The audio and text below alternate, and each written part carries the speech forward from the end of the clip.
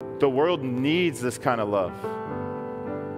Needs it. Syria and Turkey need this kind of love. Your mom and dad need this kind of love. The teammates on your team, the people on your floor, Wilmore, Kentucky, Lexington, Kentucky, the United States needs this kind of love. They need a bunch of Christians experiencing the love of God so they can pour out the love of God, not through their own efforts and not through their own knowledge, but because they are filled with His love. Amen? Revive us by your love. And we all said, Amen. This is revival. Look left, and I look left, and there's this young college woman getting prayed over by an older woman. And he says, look right, and then there's this young guy praying over an older guy. And he says, look behind you, and everyone's just raising their hands. And he said, Gage, this is revival. It isn't hype. It's ordinary people crying out for a move of God in our generation. And I'm here to talk to everybody in this room who is hungry. What an honor! What an honor it is to be here! Revival's real! It isn't just a story we've heard about. It's come! And it's not just come here today, but it's about to spread out to the nations. It's about to spread out to the United States.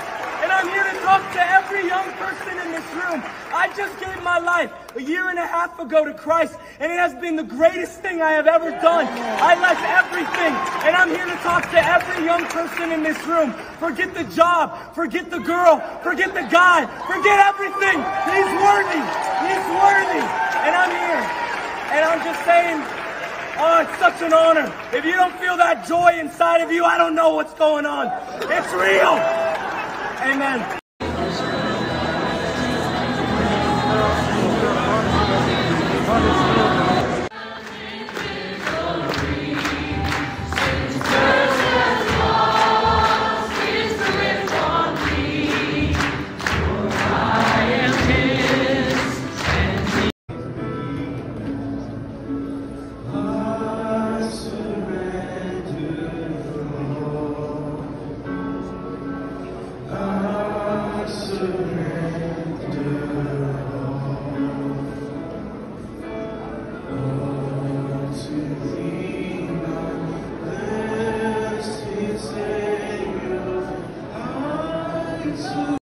Just got out.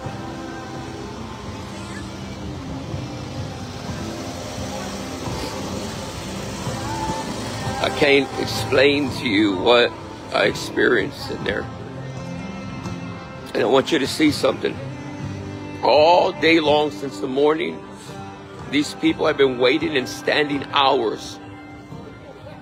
Okay, they've been waiting hours out here since 6 a.m. in the morning. This line. I just wanted to give you like an outside update. People are serving coffee, water, free charge. That's all free. Just make sure people take care of coffee, water, salvation, people bring here, food, feed people. People are out there worshiping. You'll see why. Waiting to get in. Like it's incredible. It's freezing right now. It's totally freezing. People are worshiping right now. The spring here. There's spring outside. Sure is. We'll show you something after revival. So there's people waiting. It is really cold. My hands freezing right now. Holding the phone now. I'll probably shake a lot. Go back and forth. There's so many thousands of people here waiting to get in. Like, guys, I didn't see any last night. I didn't see any news alert. I didn't see a lot of like, I didn't see any charismatic stuff happening. You know what happened? That's not what we're here for. This is people hungry to get in Jesus' presence, just because it's an opportunity to serve His presence. And so many people just want to be in His presence. What does revival look like? Everyone wants to find revival. Revival is a man in Jesus. Revival is a man in Jesus. It's people that are hungry to be in His presence. And they want to leave His presence. They want to worship. They want to stand in line for hours. Not because they heard His healing. They didn't hear His healing. They just heard hungry people in His presence for hours and hours and hours and hours. And that's what's amazing about this. Is it doesn't have to do with celebrity. It doesn't have to do with any particular miraculous thing out here. See Jesus show up on the East Coast. Like that's not what this is. They just heard that the presence of the people worship Jesus. And that's incredible. Look at all these people. I'm just walking guys in that line. This is outside. I'm trying to get in.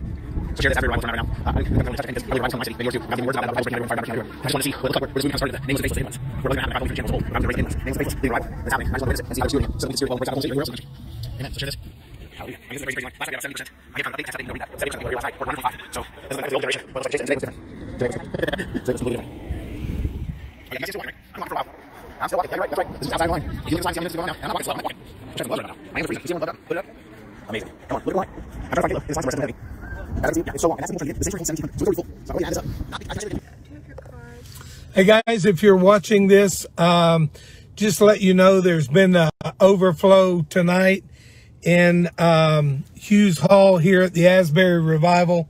And they're now moving people over to this building here, which is Estes Chapel, right here on the campus of Wilmore. You can see all the people flooding in there.